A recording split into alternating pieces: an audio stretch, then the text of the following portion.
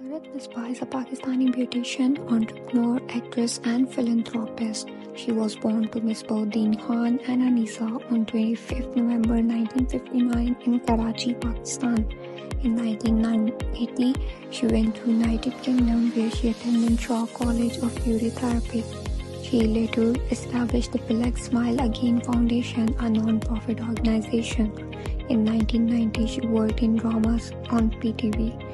In 2010, she became the recipient of Pride of Performance Award for her contribution in the field of medical treatment and financial aid provided to burn and acid attack victims, for female in particular. Musarrat Misbah was awarded by Italian government in making her first Pakistani woman to receive award by Italian government on Women's Day for her courage and commitment.